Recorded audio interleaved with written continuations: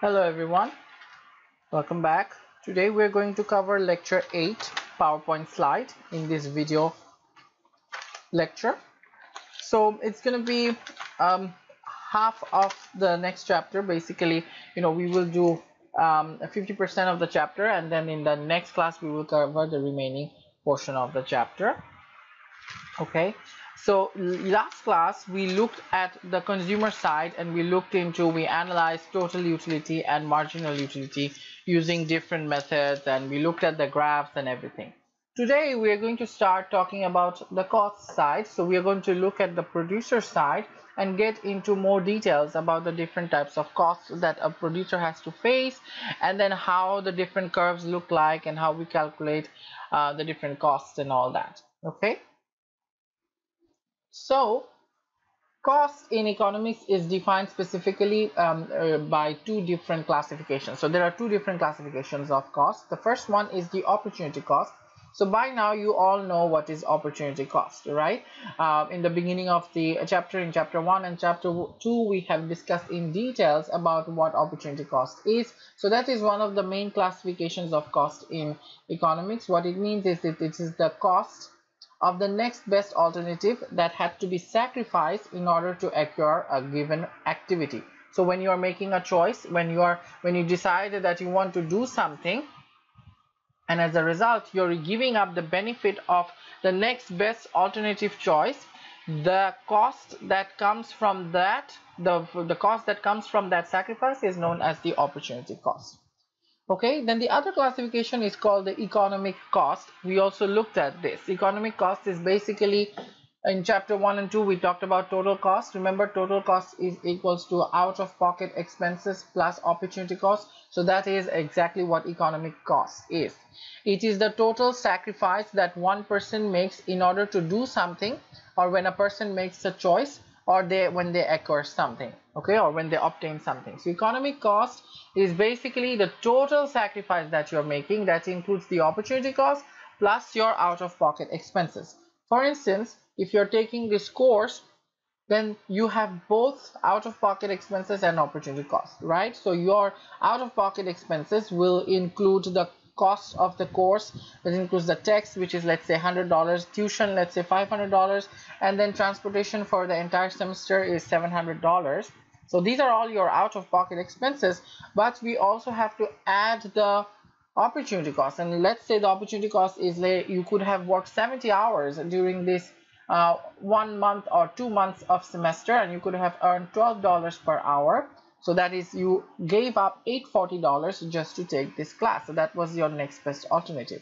So the total economic cost, when we look at the total sacrifice that you made in order to take this course, or in order to do something, basically in this case we paid 100, so 100 text for the book, plus 500 for tuitions, plus 700 for transportation. So that's 600 plus 700 is 1300, plus your opportunity cost, which is 840.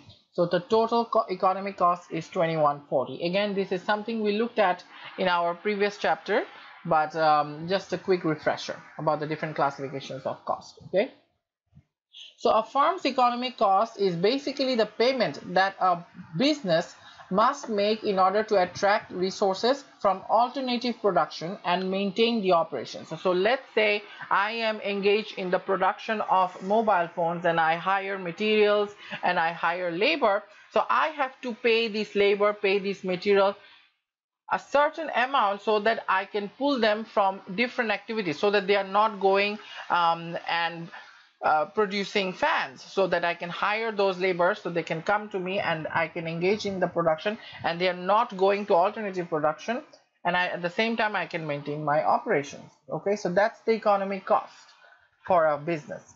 So again, let's say there is an example. Assume you are starting a new business. So let's say today we are going to start a new business, and it requires 100,000 down payment. In order to start the business, I will require 100,000 payment, okay, or 100,000 in funds in order to start the business.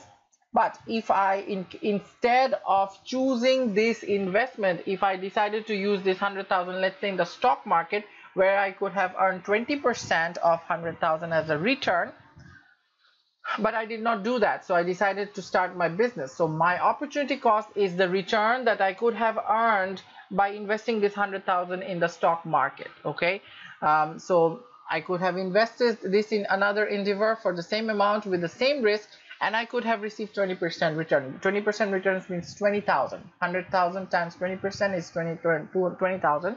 So that is my opportunity cost. If I am starting this business with $100,000, then my opportunity cost in this case is the 20,000 return that I could have earned on top of the 100,000 that I am spending if I invested in the stock market. But I did not decide to do that. I decided to start my own business because I think I will get more return in my own business. So that's based on that's what the decision making process is for the businesses. Okay, you must, so as business, you must not only cover all the cost of production, but you also must cover your opportunity cost. So under economics, you not only have to cover all the economic costs, you also have to cover the cost of production and your opportunity cost. Okay, so basically you have to cover all your economic costs. Now there are two types of costs again. When you are running an operation or when you are running a business operations, you will face with two types of you as a business owner will be faced with two types of costs. One is the explicit cost, the second is the implicit cost. So explicit costs are payments that are made to third parties of the business. So we make payments to third parties that are not related to the business that we own. Okay, so these are payments to outsiders or non-owners. Example of explicit cost will be salary paid to employees. They are not related. They do not have any ownership in the business. We are paying them a salary for the work they are doing. So that would be an explicit cost. Then if we are buying materials, let's say to make phones, we are buying materials, then the cost of that material will be explicit cost. Again, we are paying third-party vendors. Insurance cost, equipment cost, utility bills such as electricity or water bills, these are all explicit costs. We are paying third parties who are not owners of the business. Okay, so and these explicit costs are also known as accounting costs. Okay, and then we have implicit costs. Implicit costs are basically payments that you make to yourself as owners. Okay, so these are payments to self-employed resources and are non-cash costs or alternative costs. So they can be known as non-cash costs or alternative costs. So profit is basically the largest implicit cost. So whatever your net income is, you basically take you pay yourself some money to yourself, and that is implicit cost. Okay, in economics, under economics, a firm must make a normal profit in order to continue business, since owner resources could have received a return from alternative uses, right? You have to make normal profit, otherwise there is no point running the business, because you could have used that money somewhere else and you could have earned other returns. Okay, so normal profit is calculated. We are going to see how we calculate it, but economic cost, another way to calculate, we know, is out of pocket expense plus opportunity cost. Another way to calculate economics cost is all your explicit costs, all the cost or all the expenses that you pay to third parties, plus the implicit cost, which includes the profit that you take from the business. That's another way to calculate economic cost. Now let's assume another example, or let's consider another example. Again, let's say you are going to invest $100,000 in a lawn mowing business. Okay, so you decide you want to start a lawn mowing business and you will need 100,000, let's say, to hire some workers, to buy some equipment, and to do some marketing. Okay, so the total investment will be 100,000. But if you use that 100,000 in the stock market, you could have earned 20%. Okay, so your opportunity cost is again 100,000 times 20%, which is $20,000. Okay, that's your opportunity cost. And when you start your business operation, let's say you start your business operations, and after 1 year, your total expenses for the 1 year is 16,000. So that includes, the salary of the labor, the utility bills, the equipment cost, the material cost, the advertising cost. All those are included under the 60,000 explicit cost. And let's say the total revenue, the total sales, like you went to people's house and mowed the lawn, and over the years you earned 120,000 in gross income. That's your total revenue. So we take the total revenue, then we subtract 60,000 from it. We get profit of 40,000, 60,000, but then we have to subtract the opportunity cost as well under economics. Okay, so economic profit will be equal to your total revenue minus your explicit cost minus your opportunity cost, or your implicit cost in this case. Okay, so that is $40,000, and this is the normal profit, and it is the minimum payment needed to sustain your business or enterprise. Now here are some other formulas. Economic profit is again calculated by total revenue minus total economic cost. Remember, economic cost is explicit cost plus implicit cost, or total economic cost is equal to out-of-pocket expenses plus opportunity cost. So that's what it is. We will take the total revenue and we will subtract minus explicit cost minus implicit cost. Okay, so that's what the next equation is. Economic cost is implicit cost plus explicit cost. However, economic profit is very different from accounting profit. If you're in the profession of accounting, you will see the profit is basically calculated by taking the total revenue minus your explicit costs. We do not consider opportunity cost, or we do not consider implicit cost under accounting area. Okay, we will only look at the operating expenses. We will only look at the explicit expenses. So total sales minus explicit cost will give you accounting profit. And accounting profit is usually higher than your economic profit because it does not include implicit cost or opportunity cost. Even for the businesses, when they are engaging in production, they will consider two time frames. We talked about a little bit about this during the price elasticity of supply, but basically when firms engage in production, and if they want to increase the output or decrease their output, then there are two time frames they will have to consider. First one is the short run. The second one is the long run. Okay, so the short run is basically the time period that is too brief to increase or change your capacity, but it is a sufficient time to increase to your maximum capacity. So what it's saying is, let's say your capacity is one room. So in the short run, you will not be able to change this one room. Okay, you only have this one room to work with in order to produce, let's say, mobile phones, or let's say shoes. Okay, so that is short run, but you can use it to full capacity. So what that means is, let's say previously I was only using 50% of the room and I was running the operations 8 hours a day, but let's say if demand goes up, I can go up to my maximum capacity, which means instead of using 50% of the room, I will use 100% of the room, and in addition I will be operating 24 hours a day for 7 days a week. That way I can reach my maximum capacity even if it's one room, right?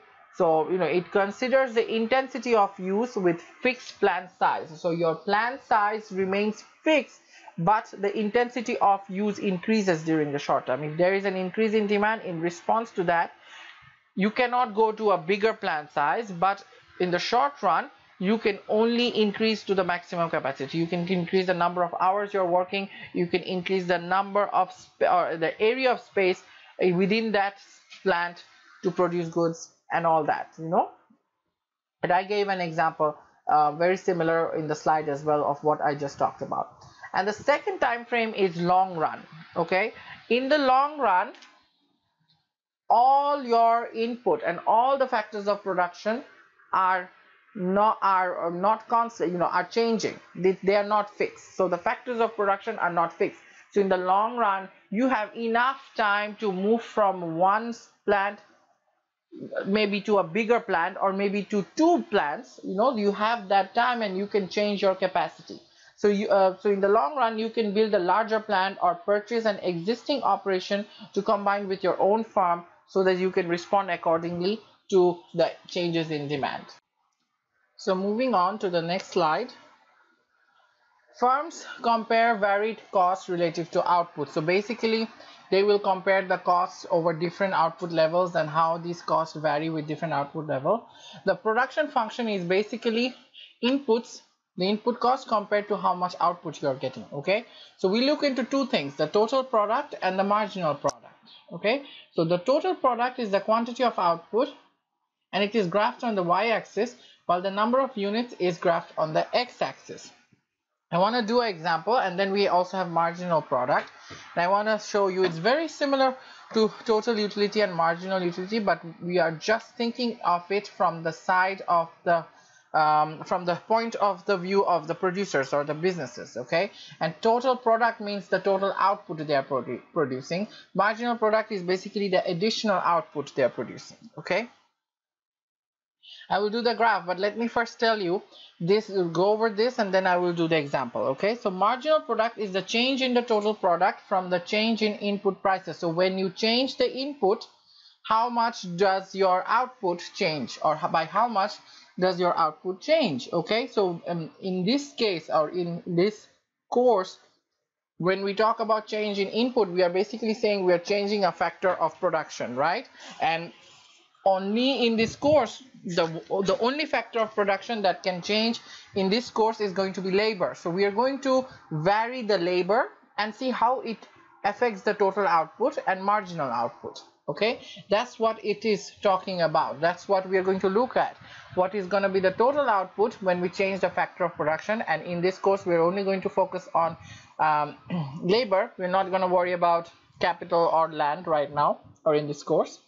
So we vary the number of workers or number of laborers, and we see how does the total output changes for the company, and then in the same way how does the marginal or the additional output changes with each additional employee. Okay, so marginal product is basically given by number of output divided by change in labor.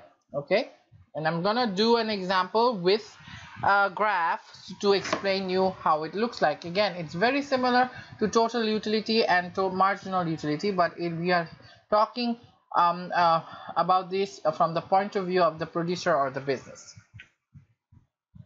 Okay, so let's say you're given with a table and you have number of workers, then you have total product, and you have to calculate marginal product. Okay, and then based on that we will draw the graphs. Okay, so the number of workers, let's say, is 0, 1, 2, 3, 4, 5, 6, 7, 8. Okay, so let's say that's given. Now we are also given with the total product. When you hire 0 workers, you will not produce anything, right? So 0 output. When you hire 1 worker, let's say you're going to produce 50 mobile phones. When you hire 2 workers, you will produce 140 mobile phones. When you hire 3 workers, you produce 200. So as you are hiring more and more employees, your total output is going up. Makes sense, more people are producing more output. Then 285, 330, 335. Now you see it is decreasing. The total output is increasing but at a decreasing rate. And then actually it starts decreasing because now we don't have enough space. You know, within a small room we are putting in 8 workers and it becomes too congested to work, and that's why your total output is actually decreasing. So at first it increases at an increasing rate with now increase in labor, then it increases at a decreasing rate, and then it starts decreasing. Okay, then we calculate the marginal product, which is change in total output divided by change in labor. Okay, so and the formula is given also. So here 50 minus 0 divided by 1 minus 0, so 50 minus 0 divided by 1 minus 0, so this is 50. Here it's 140 minus 50 divided by 2 minus 1, so it's 90. Here it's 60. Here it's 85. Here is 45. Here is 3. Here it's, sorry, here it's 5. Here it's also 5, but here it's -5. Again, look at what's happening. the marginal product increases and then it starts decreasing, and after some point it becomes negative, and when marginal product becomes negative, your total product also starts decreasing, even though you increase your number of workers. Because again, think, you are an overcapacity, you don't have space for 8 workers, you're cramming them inside a room to produce goods, so they are not working efficiently and therefore output is declining. So given this information, we will draw the graph of total product and marginal product. So on, oops, I'm sorry, let me clear that out.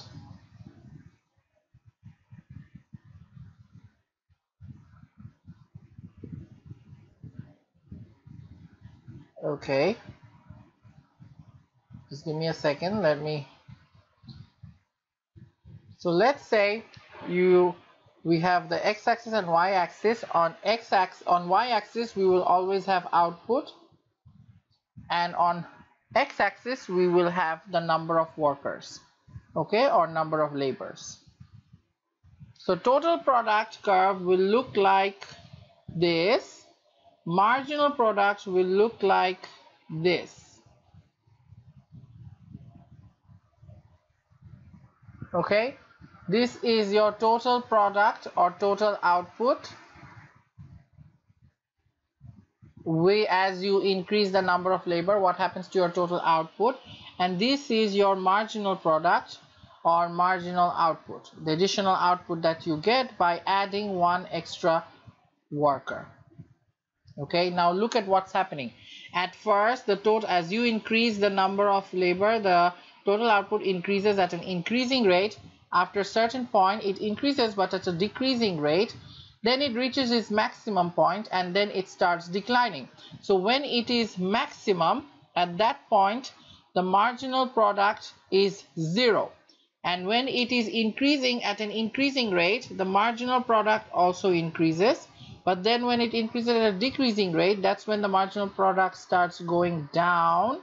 And then at this point, when total product is maximum, when you have the highest number of output, your marginal product is 0. And when marginal product becomes negative, your total product also starts decreasing. So these are interrelated, and that's how the total product and marginal product curves will look like. Okay, so under this scenario, how are we as an employer, how are we going to decide, given this table, what are we going to decide? Like, how many workers do we want to hire in order to make our business most operational? We will choose that number of workers that will give the highest marginal product. So highest marginal product, we can see when we hire 2 workers, we get the highest marginal product of 90. So we will hire 2 workers, because in this case, that is when it will give me the highest additional output I can get. After that, you will see the output starts decreasing. The marginal additional output starts decreasing. Okay. Then we move on, and then we talk about a couple of other different types of expenses that we will hear a lot if we are running a business. Specifically, these are cost terms that are used in daily business operations. So there are different types of costs. First one is called the fixed cost. So fixed cost is basically the costs that remain the same no matter how much you produce of an output. Okay, even if you do not produce output, you will still have the cost of you will still have that same cost, and that will remain the same all the time. So that is fixed cost. An example would be, let's say, in order to produce mobile phones, you rented a room, okay, and you're paying $200 per month. Now, whether you produce 0 mobile phones, whether you produce 20 mobile phones, or whether you produce 1,000 mobile phones in that room, you still have to pay $200 per rent per month, and that does not change. No matter, even if you're not producing, you still have to pay that cost. So that is an example of fixed cost. So some examples of fixed costs are, your property tax, your insurance, your rent, And then if we depreciation is sometimes a fixed cost, or specifically if we are following a straight line depreciation method. Okay. There's another example in this slide. Assume we operate a pepper food plant as our agribusiness. The fixed cost in this business would be, the renting the equipment. We still have to pay the same equipment rent, property taxes, insurance, phone bills, toll-free phone bills, and then depreciation. But there is another type of a cost also known as variable cost. Okay, in business you have fixed costs and you have variable cost. Fixed costs are costs that remains the same no matter what your output level is, but variable costs are costs that vary directly with the level of your output. So if you produce more output, your variable cost goes up. If you produce less output, your variable cost goes down. If you produce zero output, your variable cost will be zero. Okay. Examples would be salary of workers. Okay. Example would be material costs. If we are producing more mobile phones, we will need more labor, more material, so the cost will go up. Electricity bills, we are going to use more electricity, so utility bill will go up with the output. Shipping cost. Okay. So in the case of the paper plant, variable costs would include water bills, plants, we are buying more plants, fertilizers, and as well as the labor. Okay. The last slide basically gives you the different types of formula that we use to calculate the different types of variable costs and fixed costs: average fixed cost, average variable cost, average total cost. Then we also have total cost and marginal cost. These are very, very, very important, not only just for this course but also for your future. You will need these things, you will need the knowledge for these for any other course, specifically any course relating to math will need that. Okay, so average variable cost is basically your total variable cost divided by total output or quantity produced. Average fixed cost is equal to your total fixed cost divided by quantity produced. Average total cost is equal to your total cost divided by total output produced. Average total cost is also equal to average fixed cost plus average variable cost. Total cost is also equal to total fixed cost plus total variable cost. Total cost is also equal to average total cost times the quantity produced. And marginal cost is equal to your change in total cost divided by change in output or quantity produced. For your homework, for your exams, always keep these slides available with you because you will need this. You stay sure you will get problems related to economics that you need to use these formula for. Now I will do two examples that will help you to understand how you can use this formula to calculate different types of. Okay, so let me do the first example, and that will be in a table format.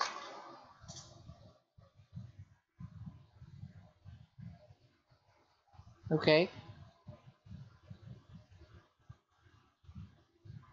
Okay, so let's say you're given with this information and you have to calculate the rest. You're given with output, which is 0, 1, 2, 3, 4, 5, 6, 7. Okay. Then you're asked to calculate total fixed cost, total variable cost, you don't know, but you're given with total cost.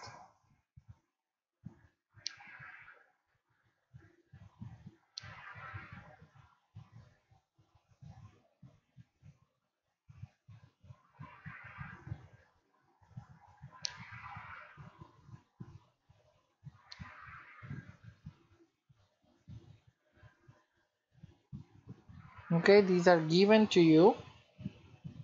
As you increase, as the output goes up, your total cost to produce that output also increases, and that's what's given to you. You need to calculate average fixed costs, you need to calculate average variable costs, you need to calculate average total costs, and you need to calculate marginal cost. So you are only given with this information, output and total cost, and then you have to complete the remaining portion of the table. Okay, so let's start with the first line. When output is 0, when your output is 0, your total cost is 110. That means you are not producing any goods or service at this time, but you are still incurring cost. So what type of cost is that? That is fixed cost, because variable cost only arises if you are producing output. So in this case, the entire $110 is your total fixed cost. There is no variable cost because you're not producing any output. So total variable cost is equal to 0. Average fixed cost is equals to, you will avoid that, this is equals to 0. Average total cost is also gonna be basically your total cost. So these are all 0 because you're not producing anything, so it makes no sense here. Now let's say you're producing 1 unit of output and you're given that the total cost is 170. So how do you know what is the total fixed cost and total variable cost? Remember the definition of total fixed cost. Fixed costs are costs that do not vary and they remain the same no matter what level of output you produce. So fixed cost was 110 when you were produced during units. So even if you produce 1 unit, your fixed cost will still remain the same, 110. In that case, the difference between total cost 170 minus 110 is your total variable cost to produce 1 unit of the output. Your average fixed cost is your total fixed cost divided by 1, which in this case is 110. Your average variable cost is your total variable cost divided by your total output produced. So 60 divided by 1 is 60. Your average total cost is total cost divided by your total output, 170 divided by 1, so that's 170. And what is your marginal cost? Marginal cost is 170, the difference between your total cost divided by your total output. So it's actually 60 divided by 1, so it is 60. Okay, now let's move to unit 2. Your total fixed cost will still be 110, and for every unit it will still remain the same because total fixed cost does not vary with the level of output, so that remains the same. But variable cost will go up as you produce more and more. So the variable cost will be basically the difference between total cost and total fixed cost. In this case it will be 110, 150, 210, 310, 450, and then lastly we have 420, and then 560. Okay,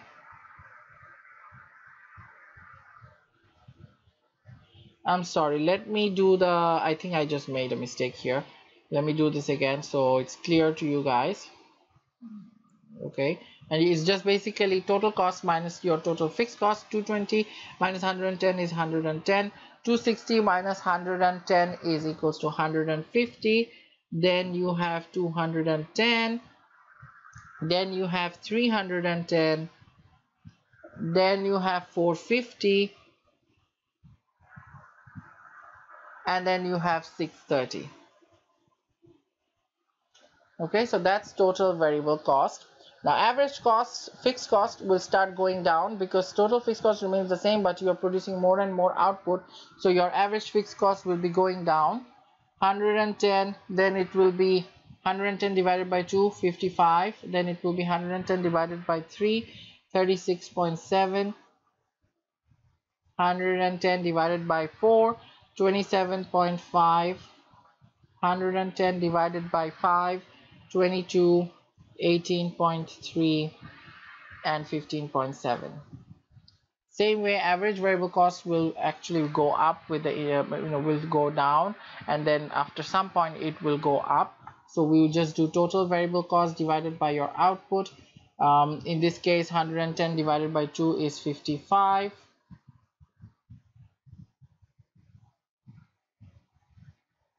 Then we have 150 divided by 3, which is 50. Then it is 52.5. Then it is 62. Then it is 75. Then it is 90. Okay, then we have average total cost, which is going to be 110. Again, total cost divided by your total output it goes down for a bit and then it starts going up.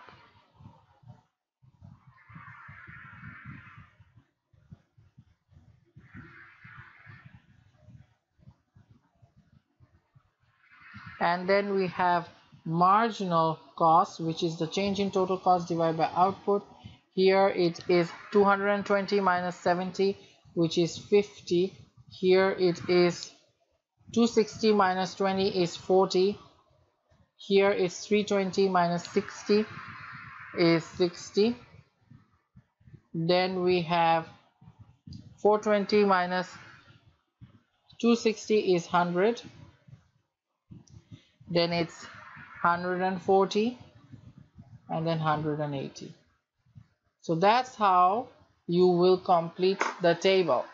If I give you just output and total cost with that information and the formula that I gave you in the last slide, you should be able to finish this table without any problems. Now I want to do another example using the same formula so it is very clear to you guys and you don't have any problems. Okay, so assume you have a factory and you produce brownie, okay, and you're given with this table, quantity produced, so the supply and the total cost is given, okay, 0 1 2 3 4 5 6, okay, then 2.5 2.6 2.68 2.75, these are given to you, 2.8 2.85 and then 2.96. Let's say this is given to you. Now I ask you, what is your, my first question is, what is total fixed cost? Again, when you are producing nothing and you still pay something, that is your fixed cost. So your total fixed cost in this case is $2.5, because at that time variable cost is 0, so all the cost you have is your total fixed cost, that is basically $2.5. Now let's say we are producing at unit 4, so we are producing 4 brownies, this is given to you. In that case, what is your variable cost? What is your total variable cost? So if we are producing 4 brownies, your total cost is 2.8, your total fixed cost you know is 2.5, right? So your total variable cost is 2.8 minus 2.5, which is $0.3. That's the total variable cost to produce 4 units of brownie, okay? Now what about your average variable cost when you're producing 4 units of brownie? That would be 0.3 total variable cost divided by total output, which is 4. 0.3 divided by 4, so it's 0.075. What about your average fixed cost? Average fixed cost is basically your total fixed cost divided by your quantity produced, which is 4. Total fixed cost is 2.5 divided by 4, so your average fixed cost when you're producing 4 units of brownie is 0.625. Now what about your average total cost for producing 4 units? Average total cost is going to be your total cost, which is 2.8 divided by 4, so that is equals to $0.7. Okay, what about now you decide that you're going to produce, instead of 4 you want to produce 5 units. So what is your marginal cost? So marginal cost is the change in total cost, 2.85 minus 2.8 divided by the change in unit, which is you were producing 4, now you want to produce 5, so 5 minus 4, so that is equals to 0.05 divided by 1. So your marginal cost so the cost to produce 1 extra brownie is $0.05. So again, I have been using the formula that were in the slide. Based on the total costs and output information, we can get all these information that can help a business to make sound decisions and engage in production accordingly and determine their output level. So that's the end of lecture 8. Next class I will continue with lecture 9. Until then, you guys stay safe. Thank you.